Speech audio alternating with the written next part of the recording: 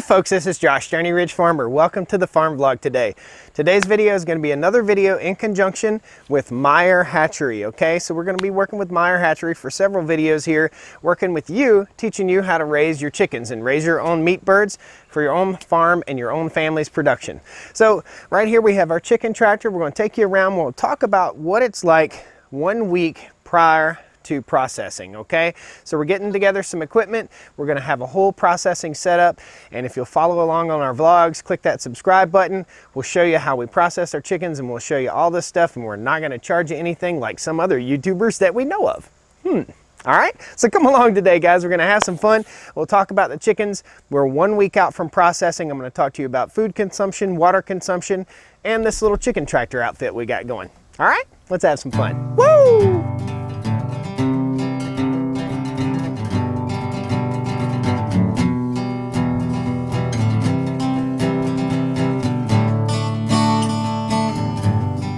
So like I said, folks, we are 1 week out from slaughter on these chickens right here. We'll be putting somewhere in the neighborhood of 400 pounds of meat in the refrigerator, and my father's gonna come and help me out with the chicken processing this year, so we'll give him 4 or 5, maybe 10 chickens. We'll have enough chicken for our family to eat for the rest of the year, which is super duper awesome. It took about 6 weeks of our lives to move these chickens around the yard, and basically instead of moving them on pasture throughout the fields or whatever, we just put them on our front yard right here. So that's proof that you can do this on a small scale. You can do this in a neighborhood. You can do this in a small house. You can do this on a small piece of land. So let's go check out the chickens. I've got them trained to come to me. Watch. Birdies! Birdies! Birdie birds! They're not listening today. So what you guys need to know is that these birds get fat. They get big, they get fat, and they get big and fat quickly. The feeder that we're using, this is a feeder that we're using from Meyer Hatchery, and it holds somewhere in the neighborhood of 25 pounds of feed, okay? So the birds will consume 1.5 of these containers per day. They look crowded in here, that's because they are crowded, okay? But the thing about the chickens is, even if they weren't crowded in this little coop, if the coop was bigger, they would all still be bunching together because they're a flock type animal. We're gonna show you how we move the coop now, okay? All right, guys. So first thing we do when we get ready to move the coop is we take our feeders out. We'll take both feeders out, we'll set them to the side here, and that kind of entices the chickens to come toward the feeders when we get ready to move them. All right, again, we're out here on our lawn. We're out here on our front lawn, and there's no stinky smell, there's no chicken poop mess, there's just no smell here, okay? There's no fly problem. We're moving them daily so they get a daily ration of grass, and then every day they leave a nice layer of manure to help my lawn just explode with growth. It all kind of fades away, and we'll take you back here and show you day after day here. Let's go back and do that before we move the birds. So you can see day by day, that was yesterday, day before, and day before, and last week they were right in here. So the grass takes right back over, and the chickens taste delicious with that grass, with that pasture raised taste to them. We give them a touch of corn, and we give them 24% protein feed. Now I had somebody ask me a question in a video when I built this chicken coop here, that the birds need sunlight. These birds need sunlight. Don't you leave it open for the birds to get some sunlight? Well, the birds get plenty of sunlight, and they're so heavy, they're so big that they stay hot all the time. Whether it's 70 degrees or whether it's 90 degrees, they're out here panting, they're laying down on the cool ground and trying to cool themselves off. So we don't want direct sunlight on these birds blasting down on them. Now this coop size is a 10 by 12. A 10 foot wide by 12 feet long. We have 50 birds. Well, actually 48 birds. We had 2 losses, okay?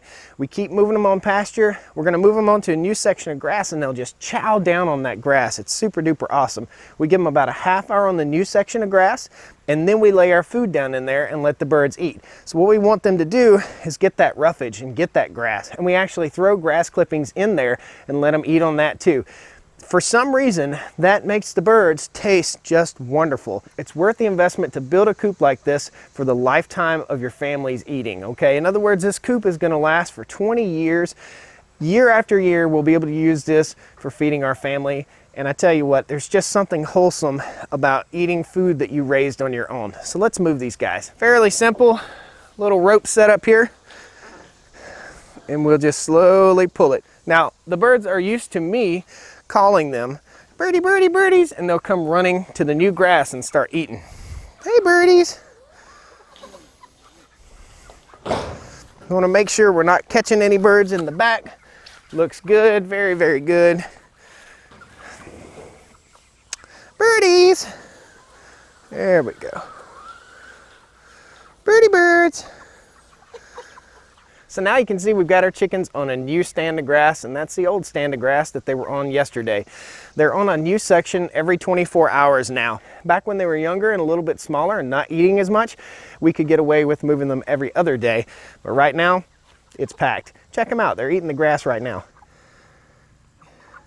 So folks, you can see these birds are just totally motivated by food. This is what they do. They wake up, they eat, and they flop back down.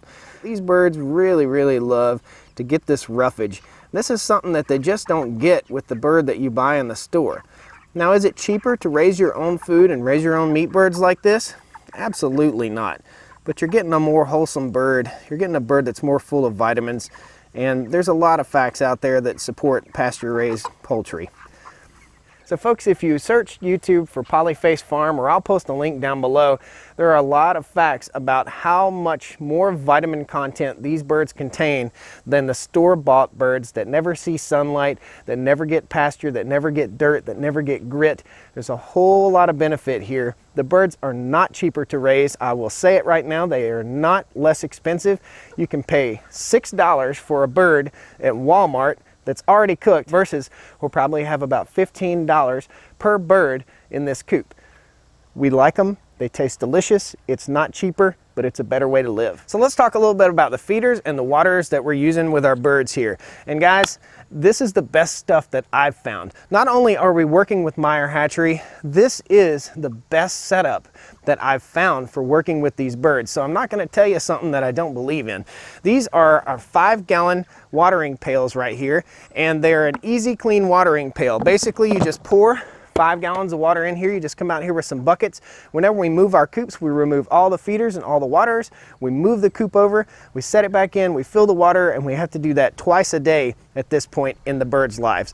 So if you're gonna do 50 chickens, I suggest getting 2 waterers and 2 feeders, because you're just gonna be out watering the chickens all day. So they'll go through about 10 gallons of water, and if it's hotter than 90 degrees, they're gonna go through more than 10 gallons of water. You really gotta concentrate on keeping these birds cool.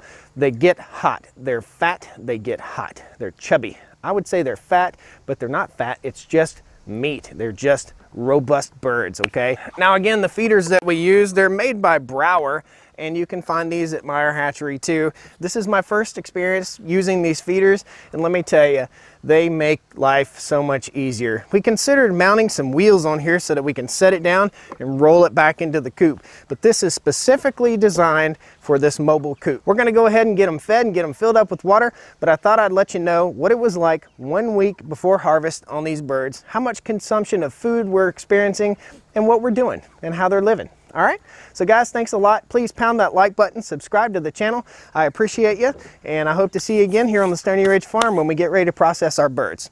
All right, we'll see you next time. Woo! Country life is wild and a dream, and it's becoming a part of me, alright. Woo! Daddy stepped in chicken poop.